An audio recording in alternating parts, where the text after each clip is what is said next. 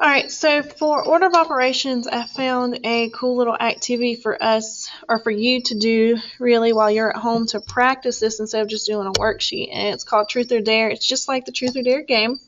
So what you'll do is you'll go to Google Classroom and there will be a link, and you will follow the link to this orders of operations game right here for Truth or Dare, and I'm going to show you how you would work through it and how you're going to put your answers in and how it all works.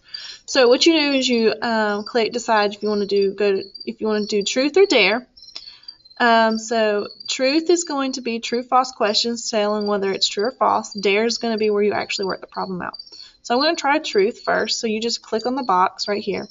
And it says click to go to any truth card. Answer correctly to earn 1 point. So you can pick whichever truth you want.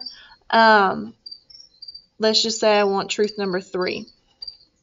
It says truth. True or false, when evaluating an expression, multiplication comes before addition. Whatever you think the answer is, what you're going to do is you're going to notice you're on number 3 right here. So that's the problem you're working with. Number 3, you're going to go to record your answer. So I would type in my answer. You would be able to type in your answer. Let's see if it's going to let me do it. You can't do it in present mode, so you would type in your answer and you would say, let's say it's true. You would type true, and it was worth 1 point if we got it correct. And so then I would go back and I can either go to the truth questions or go to dare questions. Let's say I want to do dare. So I would click this and hit slide 3. And I would say I want to do dare number 30. And I click slide 33. And it says evaluate. And so I would work this problem right here. Okay? Notice it's number 30 and it's worth 2 points.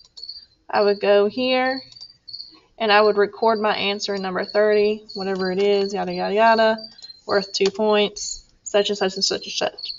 And I could go back and forth, until I've answered all 30 of them. Okay? Then what you're going to do is I will also post the answer key into Google Classroom. And so what you'll do is you'll go back and you'll go all the way down to the bottom right here, and you'll go and check your answers and see if they're correct or not. If they are correct, let's say I got number 3 right, so points attempted was 1 point, I'd give myself a point. Let's say right here, number 30, it was worth 2 points, but I didn't get it right, so I get 0 points. Okay? And then what you're going to do after that is you're going to submit this, and this is going to be one of your assignments while you're out. So I hope you have fun, and happy truth or daring.